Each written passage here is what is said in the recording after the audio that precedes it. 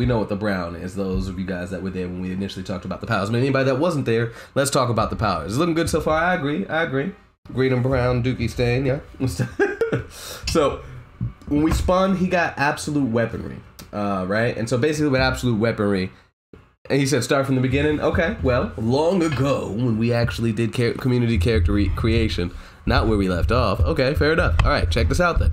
For those of you that weren't around way back when we were still called the Gamers Haven, we did community character creation nights as a part of our Midnight Comics Gaming Beyond Gaming brand with Gamers Haven, rather. And so we're finally bringing it back. But let's talk about the first character ever created here on the channel. Wow, LOL. So, Jopo, who came up with this character. I said, you guys can name the character literally anything you want. And Jopo decided to set the bar. And set the bar he did. He said, you know what? I need you to make a character and name him Dookie Stain.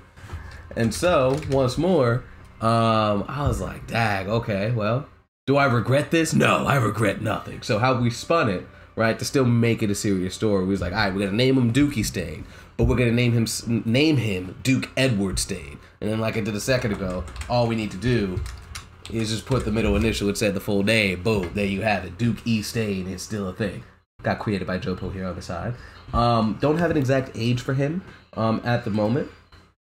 Obviously, here's the appearance. He is a spec ops guy, hired by the government, of course, to handle any type of wet work, right? Anyway, and so he's a wild card, though, right? He doesn't have any particular allegiances or anything of that nature, right? Again, he's going to be more like a mercenary character, right? So he is still human, still male, but again, the absolute weaponry. Let's talk about what absolute weaponry is for a second. Upon rolling that and looking at it, essentially, this guy right here takes out your favorite verse, right? And so basically with absolute weaponry, it can hurt you if he touches you with his weapon in any capacity. If the person's immortal, freaking invulnerable, right? In whatever, name the power, whatever. Absolute weaponry, you could be blocking, you can have the ultimate shield, does not matter. A full counter, whatever, it doesn't matter. What happens is if you get hit with an absolute weapon or whatever, again, according to the definition provided by powerlisting.fandom.com or Superpower Wiki, essentially, when it touches you, it hurts you at the last point you were vulnerable. At any point in time across any verse. Yikes. Right? And so what we decided to do is, again, because we want to stay true to the character's name, right?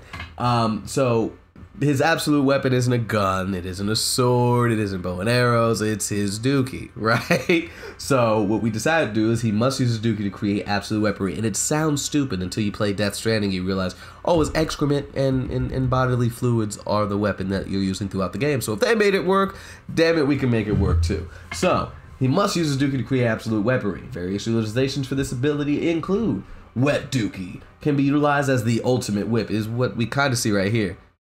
Granny Irina can beat him, though. I mean, hey, it's your character, you know what I'm saying? If you think she could beat him, I can't argue with it. The smell first disorients, leaving the opponent completely unguarded and unable to dodge his strike. Then there's Solid Dookie, which essentially will become a poop club. He cannot use ordinary weaponry to utilize his absolute weaponry ability. So, backstory. And this we kind of just came up on the fly too, which was freaking awesome. So, from birth, he was a peculiar child. Upon his first dookie, he took his first victim's life. His dookie destroyed the doctor that assisted with his birth. Duke was placed under the watchful eye of the U.S. government, trained to be the ultimate assassin. Duke has been sent on the most intense and covert operations. Tired of being a lapdog for the government, Dookie Stain decides to fight for his future. I can't believe we really did this. Essentially tired of the shit at his job, Duke decides to disobey orders and live his life like a normal person. However, because he disobeyed the U.S. government, they won't let him go, fearing his abilities, believing him too dangerous, and if allied with their enemies could create an international incident. Duke is now disavowed and on the run from the very country he passionately served. Will Duke be able to find the life he always wanted, or will he be subject to the same shit he always has? A lapdog for the government. Dun, dun, dun, dun, dun. And so there you have it. There's our very first character. Thank you, Joe Poe. Dookie Stain. That's the first character we made on this thing. And again, as we kind of progress through this whole community character creation night, as more people come, as more people get characters made and stuff, the hope is that we can get like a little page or something done for each of the characters. And from there, have a whole little book. And then send it to the community digitally and be like, hey, thank you guys, right? And so the world could see this awesome community that is Midnight Comics. But yeah, so that's Dookie Stain, right? Then next up, I think we did this one. I think we ran no one else had subbed that night. And we just said, screw it. We're just going to roll another one. Plot twist. It's Goten in that suit. Chill out. Right. It's really Great Saiyan Man number 5, bro. Or whichever one Goten was. Great Saiyan Man number 3. Excuse me. It's really Great Saiyan Man 3. The next villain made that same evening. Her name is Ankira. Or whatever. Affiliation. She's a villain.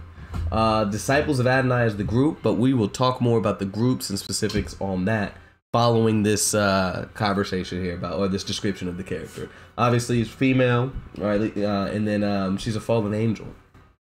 When we rolled her powers, we got enhancement powers. Right, though. Right. Her wings are anchors, bro. I didn't even think about that, right? So her powers just anchor proficiency. Right, so she's able to wield anchors of any size and create energy constructs in the image of anchors specifically. She is able to anchor people in her hope, thus making them no longer feel pain or fear, which if you guys watch Seven Deadly Sins, something similar to that with like how they did in the latter seasons when they were fighting and the angels came down to help and stuff. Kind of mild spoilers there. But yeah, in her hope, they're no longer able to feel pain or fear, and if they accept this anchor, they become her slave as she becomes their idol. Backstory. Ankita took place in the War of the Heavens alongside Iblis the Fallen. After their failed coup, she separates from the group, but chooses to deceive Adonai's followers and corrupt his creation. She becomes a wolf in sheep's clothing, becoming an idol and deceiving several members of Adonai's disciples. Typo. She disguises herself and her intentions under the guise of being a devout follower of Adonai. Her plan is to turn as many of Adonai's followers into her minions for the inevitable final battle against Adonai himself. Bruh, this character looks so cool to me, bro. This design, I did not expect to go so hard, bro. And then, like, even the shoes, bro. Like, I'm getting some Bayonetta vibes from the character, right? Where she has, like, the guns on her shoes and stuff, on her heels or what have you. That, man, it's pretty hardcore. You mean on one camera or two? It's going to be a group setup this time, so I may only invite one other creator. 1 second.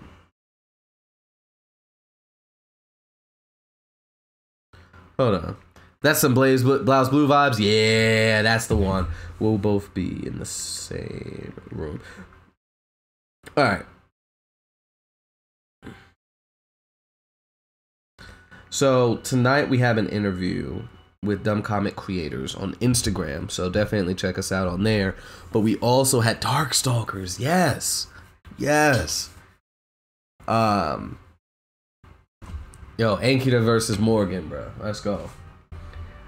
But we have an interview with Dumb Comic Creators tonight on Instagram, but also tomorrow with Lost Children of Andromeda on Instagram as well. So we'll be posting either snippets and stuff from said interviews on the website. We do blog posts. I've been doing better with them. But we also tell you guys about what we got going on in our mailing list. So if you're not a part of our mailing list, definitely jump in for that as well. But yeah, so those are our first two characters on Community Character Creation Night, right? Ankita and Duke E. Stain. And so, yeah, generic little pictures and stuff that I have for some other character ideas. But that's it for what we've already previously had. Let's go ahead.